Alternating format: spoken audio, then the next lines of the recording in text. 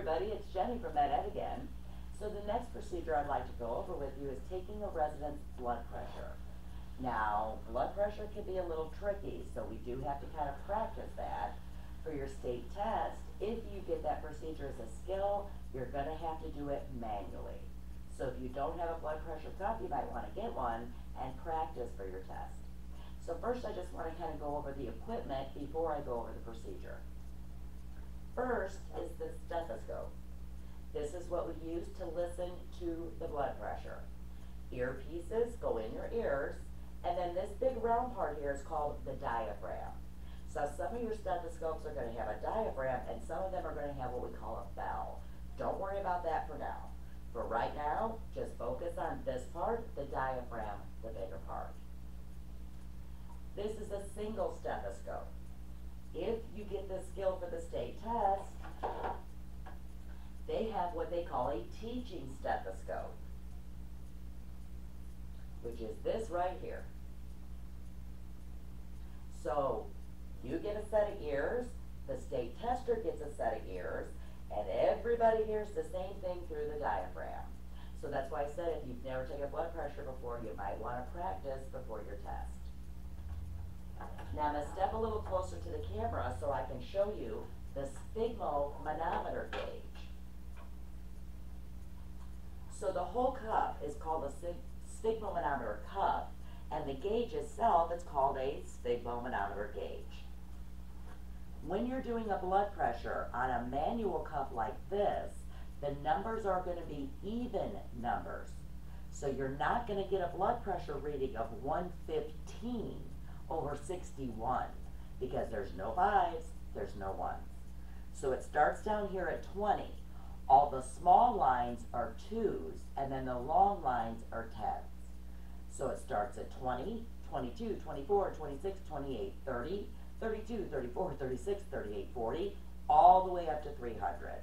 So with a manual cuff, all even numbers. And then some type of alcohol swab or antiseptic wipe. Got to clean the earpieces, and you need to clean the diaphragm. If one of your residents has scabies and you don't clean the diaphragm in between residents, not only are you going to have it, but your whole facility is going to have it.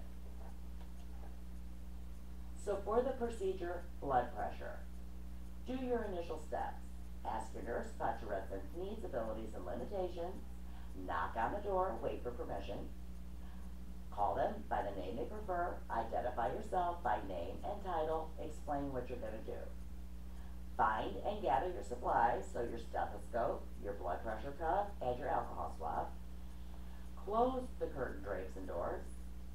Wash your hands, wear gloves as needed for body fluids, and use good body mechanics. So you want to get your resident comfortable. Expose the arm you're going to take the blood pressure on.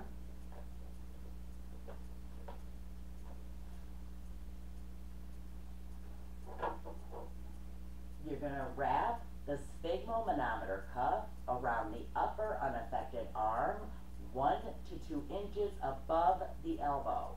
So do not put the edge of the cuff, for example, if my sleeve was the cuff. You do not want to put the edge of the cuff right on the brachial artery, because then you have to push the diaphragm up underneath that cuff, and we're getting ready to apply pressure. So you want the cuff edge about 1 to 2 inches above the brachial artery. Most of your cuffs have a little arrow. You want the arrow above the brachial artery, 1 to 2 inches.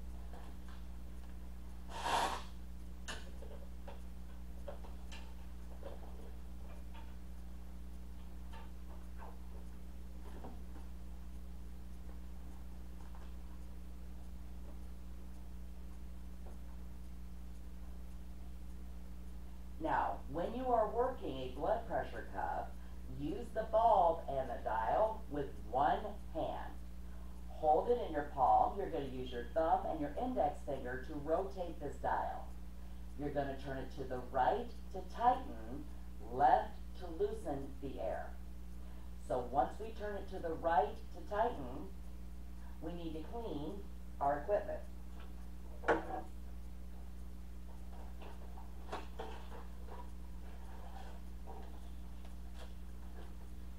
So take your alcohol swab, clean your earpieces, and make sure you clean the diaphragm.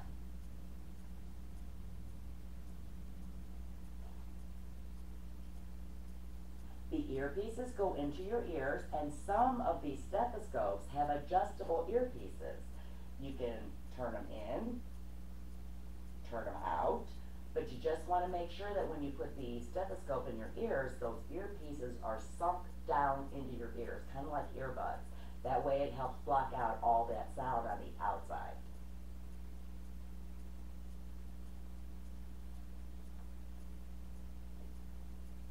Place the diaphragm over the brachial artery. So the stethoscope you hold with one hand, and the dial you work with the other.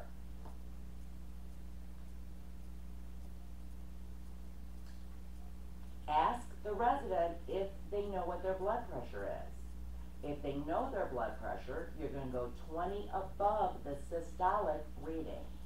So if you've been taking care of Mrs. Smith and her blood pressure is consistently 120 over 80 every time you take it, you go 20 above, so you would pump up to 140. If the blood pressure is unknown, pump up to 160. Now I can't let you listen into my stethoscope because technology is good, but we're not quite that advanced yet. But what you're going to do is pump this up to 160.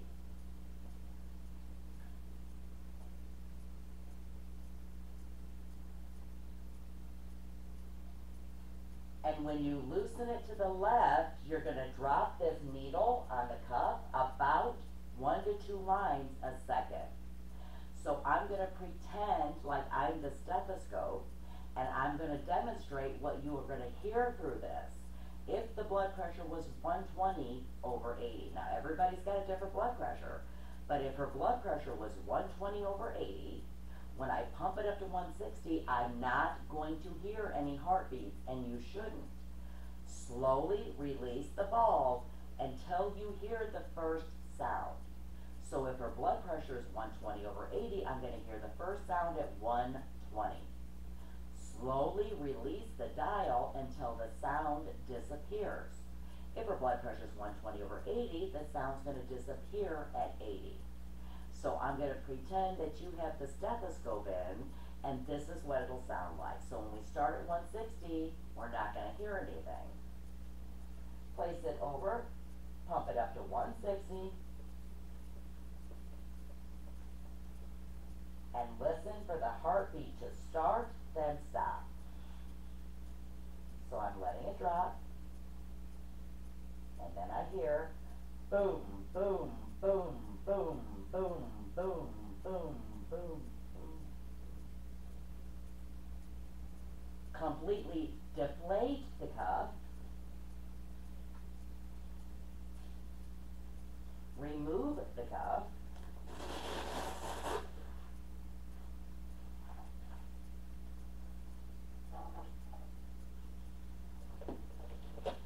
And you document a blood pressure like a fraction. So you're going to have a top number, which for this scenario would be 120 / 80 for the bottom number. The systolic blood pressure is how hard the heart is beating. The diastolic pressure is the pressure of the heart when it's relaxing. Report unusual findings to your nurse, Steve Soiser. Thank you.